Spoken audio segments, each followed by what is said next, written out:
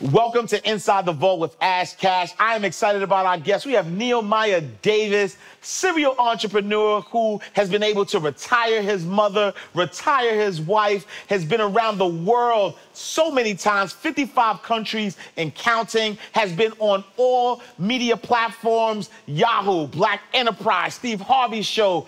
This guy can help you monetize your Instagram like no other. Neo, appreciate you. Thank you so much for joining us. For having me. I'm super excited to be on the vault, and just shout out to you and the team for just putting on such a phenomenal show that's going to change so many lives. Nah, for sure. And so speaking of changing lives, right? So, man, I don't even know where to start, right? So, serial entrepreneur, world traveler. You've been to 55 countries. You've retired your mother, retired your wife. You're a mentor. There's so much stuff. But I want to know, who is Nehemiah Davis? Talk to me about Right, Nehemiah. So a little bit about me growing up. My dad been in jail since I was 2 years old. He recently died there. So he was in jail about 30 years or so for committing murder, so they said. I was raised by my mom and grandma, so my entire life, you know, those were my role models. Those were my, you know, my parents, essentially. And that's how I grew up. And my mom's objective was to give me the best education with the money she had, so she sent me to private school. I believe, like, once your mind is expanded to a new concept or idea, it's hard to go back to its original way of thinking. Prior to me going to that private school, what motivated me was drug dealing, was cars, was clothes, because that's all I saw. That's what I thought success was, until I went to this private school, and there was out of 1,000 kids, only 50 African Americans in this school. I'm seeing kids drive to school in Benzes, BMWs, all type of crazy stuff that I didn't even know exists. One of my best friends, Frank Kokos, I used to spend the night at his house. House set on about 3-4 acres of land, dirt bikes, four-wheelers. The dude even had a pool house. The only pool house exists on Fresh Prince of Bel-Air, right? Right. So I ended up getting kicked out of that particular school, went to a new school, which afforded me the opportunity to go to college. I ended up getting kicked out of college. I had 10 jobs, ended up getting fired from all of them. My final job that really changed it all for me, I worked at the private airport, which is called Atlantic Aviation. At this time, I seen every type of celebrity, all these different multimillionaires and billionaires flying in every single day. And again, my favorite quote is, once your mind is expanded to a new concept or idea, it's hard to go back to its original way of thinking. So I started to believe I can have this stuff. And eventually I got fired from there. So at that moment, I made a decision like, man, enough is enough. I got to take ownership of my life. I can't keep hoping and wishing something's going to change. I got to change it for myself. 14 years later, man, I haven't looked back. I operate with one term. It has to work, or it has to work. And Wow. I've been a full-time entrepreneur ever since that day when people were saying, yo, you never going to amount to anything. I started to be like, yo, maybe you're right, but I'm going to make a change. I took ownership of my life, and fast forward to now, I'm a serial entrepreneur. I run a nonprofit. I've been helping so many people start businesses all around the world. And I just love being free and just changing lives. So who Nehemiah is just a free entrepreneur who just really loved giving back and putting other people in position to win and live their best life in like a short form story. Wow. That's powerful. And so talk to us about, you know, so you have an event space business, Yep. right? Absolutely. And I think that's one of the things that intrigued me a lot is, you know, the craftiness of you being able to take a empty space and really help people. You know, first you monetize it, but then also help people monetize. Talk to us a little bit about that. Yeah, so I had my event space about 4 or 5 years now, and I got my event space, well, multiple event spaces, but I got my event space because I've always been the guy, if someone tell me to do something, I try it. If it makes sense, like, yo, you think you should get an event space? I'm like, yo, sounds like a good idea. Let me go ahead and get me an event space. And for me, I got that event space after I'm having event after event after event. The biggest expense when it comes to having an event is the venue. Right. That is the biggest expense. And most people who are having these events, they're never making money. I started to realize the owner is making money whether their event is a success or whether their event is a failure. They're making bread, right? So what I realized, I decided to tap into that industry, and literally I realized it was super successful. And 3 years later, after I was already successful in it, I started teaching other people how to do it because I feel like there's a renaissance going on right now. Like, I think about it. Trucking been around forever. Event space been around forever. Being an author been around forever. ever. But I feel like we are now being exposed at higher rates and seeing that there's so many other options and ways for us to generate income. So I'm just trying to do my part to show people like, yo, I show you how to go ahead and find you a space, whether you leasing or whether you buying it, right? You're able to get in there with minimum amount of money. They're not really focusing so much on your credit. I show you how to find 1 to 2 people to pay your overhead off over in the first 90 days. So I'll give you an example. When you first get in your space, we're going to have so many different events free. So we're going to get all these people to come back. But generally, we're going to lock in the church. We're going to lock in 1 monthly, 2 monthly events, which one is a pop-up shop, one is an art gallery. Those 3 events cover your overhead for the entire building.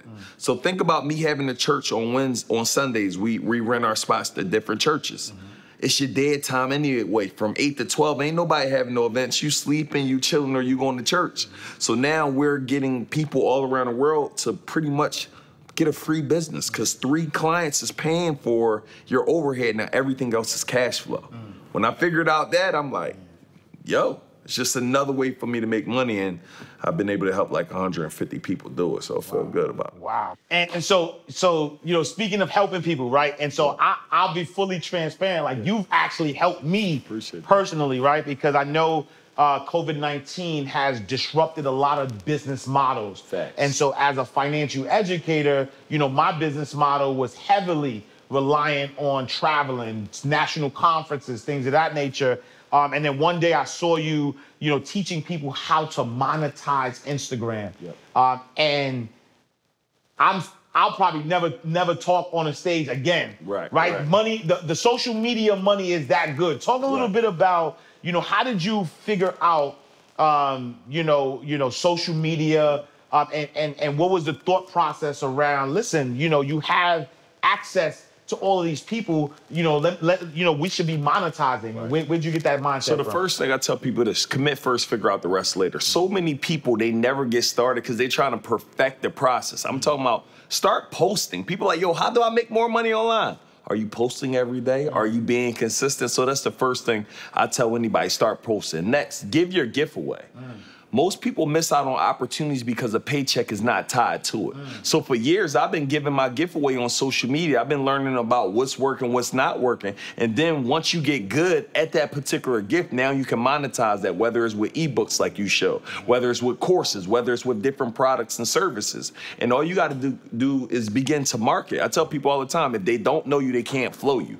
You're grinding. Whoa, that's a bar. That's a bar. Yeah. Say that one more time. If they don't know you, they can't flow you. Like so many people right now, Ash Cash, they are really good at what they do. They're the best bakers, they the best cooks, they the best chefs, but they the best kept secret. No one know they exist because they're focused and worried about, oh, what if I post too much? Ash Cash might say I'm posting too much, such and such might. I'm not worrying about what no one is saying when I'm posting. I got 2 objectives when I'm posting. Either for you to support me or you to unfollow me. Either way, I'm getting results. Because I don't want you to follow me if you don't want to tap in with the information that I'm giving anyway. So what people got to begin to do is you just got to find your product and service. That's the first thing I tell every entrepreneur to do. There's so many influencers online that be in my DMs like, yo, how do I make money? I'm like, you got all these followers, you don't know how to make any, like, get you a product or a service first. What are you good at? What comes easy to you and harder to others? What can you package up and sell to your audience? And once you do that, you got to start posting. You got to find other influencers to post you. And you just got to remain consistent. And once you do that over and over again, you can hit whatever your goal you want, whether it's 1,000 a month, whether it's 10 grand a month, whether it's 100 grand a month. It's all a numbers game. I tell the LOA, law of averages. The more you put out, the better chances of you going to get success and get something back. Man, powerful, powerful, powerful. And so there's a universal law that says the more you give, the more you get. Facts. And I know from following you, following your journey, like I said, you live a life, right? Always on a private jet, retired your moms, retired your wife, traveled to 55 countries. What kind of car you just bought? A Rolls Royce Wraith. Wraith, right? So my guy got the Rolls Royce Wraith. My dream. And the Banshee, right? You get the Banshee too. I see the Banshee, right? But you're also a big giver. I know that personally, but I've also watched you mentor others to success as well, right? Spurgo, fast out the tray, right?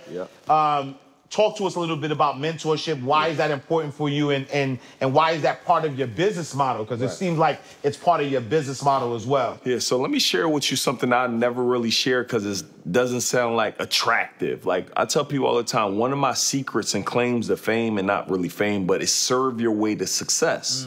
So for years, for the last 14 years, I've been giving back to the community, right? I've been doing back to school events where we give 1,000 kids fully stuffed book bags, Thanksgiving events where we bust in hundreds of homeless people, provide them with warm meals, haircuts, and coats. Christmas events, we give 1,000 kids brand new toys, 100 of them brand new bikes. March, we take 100 to 200 kids skiing, fully paid for. Inner city youth who would never experience skiing. Out of 10 people, probably only one person been skiing, especially African American. So I'm big on exposure. So I've been doing that really for 13 years. But everything that I've been doing is all about serving your way to success. And what most people don't know, you talked about a law earlier. The law of reciprocity states whatever you put out, you're going to get back. So I've only been trying to put out, I'm not putting these things out because I'm looking for something to come back, but it just comes back. But everything that I do right now has been serving people. And you never know. One of my friends said, you never know who has the power to bless you. So when I was on Steve Harvey's show, I won the Hoodie Award prior. It was $30,000 award, and it was the Neighborhood Award. I didn't win that because I'm this cool entrepreneur. I won that because service. And the reason why I got on Steve Harvey's show, one of my friends made a connection, said, hey, I said, I want to propose on Steve Harvey. She said, hey, I'm going to set it up. Within 48 hours, it was set up, right? $75,000 engagement. They paid for the ring. They flew my entire family out. They had Maxwell come sing for us. Everything that we want, wardrobe, it was all of that. I didn't pay for that. So service allowed me to get there. So that has been a huge key to me. And next, you talked about mentorship. Mentorship is the key. Like people want to know, how do you get there quicker? I tell people all the time, you got to follow a system. And what system stands for is saving yourself time, energy, and money. And what mentors do, they allow you to save time, energy, and money. So I tell people all the time, you need to find as many mentors as possible in these different fields in your life. I got a spiritual mentor. I got a financial mentor. I got a real estate mentor, because I realized one mentor can't give me everything that I need. So I have multiple mentors. Someone like Trace, 14 years old. This year he did his first $1 million. He's 14 years old. I took him on 4 different private jets. I took him on yachts. I've been able to fast track his life, things that he would have never been able to do on his own, because he was able to tap in and get the information from somebody who already experienced it, somebody who already took all these bruises and bumps. So I tell people all the time, whether you're getting a mentor for free, or whether you're paying, make sure that is a part of your success strategy, because that's going to save you a lot of time. I tell people all the time, discipline weighs ounces, regret weighs tons. You want to get to the destination as quickly as possible, and without having a mentor, sometimes it just allows you to move so much slower. Like I started getting mentors like 21. I'm like, yo, what if I would have got them at 14 like Trey? What if I would have got them at 12? What if I got them at 13? And it would have been game changing. And one other thing I always tell people is this: your biggest expense in life is what you do not know. So your goal is to seek out as much information as humanly possible, get as many mentors as possible, because they have the information. And now you don't got to go out here and bump your head and lose. Most people go bump their head, they fail, they lose enthusiasm and never get back into the game. So find somebody who's been in the game and allow you to kind of navigate and get there a lot quicker. Man, powerful, powerful, powerful.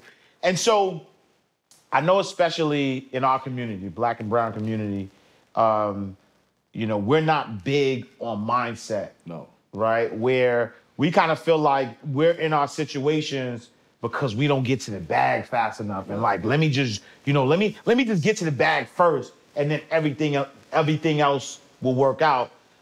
What's your thoughts about, you know, mindset, you know, versus getting to the bag? Which should come first? I tell people all the time, you got to build your mindset before you build your skill set. And the reason why you got to build your mindset is because me as an entrepreneur right now, I've been building my mind for the last 13, 14 years. I could go walk through a room with 50 to 100 people. Everybody in that room could say something negative to me, and it literally will bounce off. It can't even infiltrate my conscious or my subconscious mind, because I've been working on my mind that much for so long, they can't say nothing. So I tell people to build their skill set, build their mindset before their skill set, because if you go fail, it won't affect me. It may hurt me momentarily, but I know that's not going to be the thing that stopped me from becoming an entrepreneur. If my mom or my dad tell me Nehemiah is not a good idea, I know that's not going to stop me from pursuing that idea. So I tell people all the time, you got to build your mindset up and you got to know what's right and what's wrong. I tell people all the time, the biggest way to kill a big dream is to introduce it to a small mind. Most people's dreams are killed automatically by them sharing it with somebody who isn't even qualified to help them even accomplish it. I went to college because my mom told me, son, go to college. This is what you should do. This is what successful people do. My mom never went to college. She wasn't successful with that, and I listened. My grandma, who I love more than anybody, and this is a part of mindset, you got to be very careful of who you're listening to. I love her more than anyone in the world. Son, you shouldn't travel. It's dangerous, grandson. I would have missed out on 55 countries because I would have listened to somebody who didn't even own a passport, who'd been on one plane her entire life. So again, mindset isn't just you working on yourself, but it's also what you're letting in your mind, who you're listening to. Right. So you got to be very mindful of protecting that. And then once you know for sure that you're standing on your own too, meaning you have complete control over your mind, go ahead and get to the bag, build that skill set up, get your money right. Because now if you fail, if something go wrong, you know it's a part of the process. It's a part of, it's supposed to happen. So everything ain't gonna go perfect. And now you know that instead of operating like this is a fantasy world where everything's going to be perfect. Wow. Powerful, powerful. All right, so we are in the vault. Yeah. We just got $millions worth of game, right? Yeah. So we appreciate you. And so we have our speed round where, you know, we take normal bank terms, we flip them, and really kind of get more inside your vault, right? Get inside your vault. And so I want to talk about a deposit slip. Yep. And so, you know, when you walk into a bank, a deposit slip is where you fill it out, you put money inside the bank. But for us here inside the vault, a deposit slip is a slip up. It's something that, a mistake that you've made. Yeah. So talk to us about a deposit slip that you made, something that you've spent money on, something that you, or messed up on some money that you learned and you're like, all right, I would do this differently. There's two things that come to mind. One, not investing in myself soon enough, meaning going to conferences, being around different people. There's power in proximity and osmosis. So now I spend as much money as possible to be around other people who are sharper than me and smarter than me. I tell people all the time, if you're the smartest person in your circle, you're in the wrong circle. You're not actually in the circle, you're in a cage. So you got to be very mindful of making sure you're around the right people. So that was one slip up.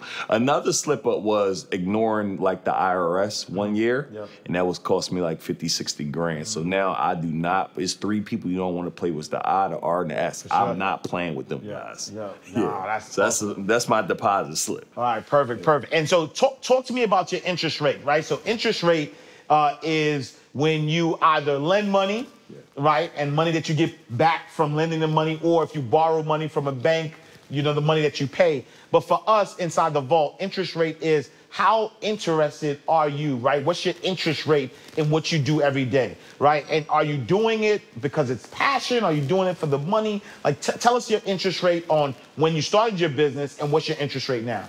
Yeah, so I told you, for me, my last job, when I got fired, I said it has to work or it has to work. So I've been 100% committed to whatever I've done for the last 14 years. Whether it's junk removal at the time, I'm committed. Moving, I'm committed. Why? Because that was the only way I had to eat. I didn't have a plan B. Going back to a job has never been a thought. Ever in the last 14 years, I've never said, things aren't going great anymore, I might have to go back. It's like an actress who goes to LA like, I don't have a plan B. Right. It's like an actress, they go to LA like, yo, if this don't work, no, you're telling yourself it won't work. So I always believed I was going to actually make it happen. So to just recap on that, that's pretty much it. And so as far as, you know, your interest rate goes, I'm fully committed. Fully committed. Like, I'm committed right now more than ever. I'm passionate about what I do. I don't believe that you should wake up every day and do anything you hate, because life isn't a rehearsal. On average, we got 24 hours in a day. 8 hours is spent working, hours spent preparing for the work, hours spent going, hours spent coming. That's 11 hours out of your day. Then you got 8 hours of sleep. That's 19 hours. You got 5 extra hours. I can't spend 40% of my day doing something that I'm not fully interested in. So anything that I do, I'm all in. Right now, I'm all in on everything that I do. And so do you even, with that type of mindset, do you even believe in failure? Like, is failure, even an option, or what's your thoughts on failure? I believe in failure. I think failure is a prerequisite to success. To me personally, even to this day right now, nothing I do on the first time is successful. Nothing. I bump my head. I might lose money. But I look at it as a stepping stone. Everybody I know who's a multimillionaire or billionaire, they have sustained some sort of failures, but they lose it. Most people let failure get them out of the game.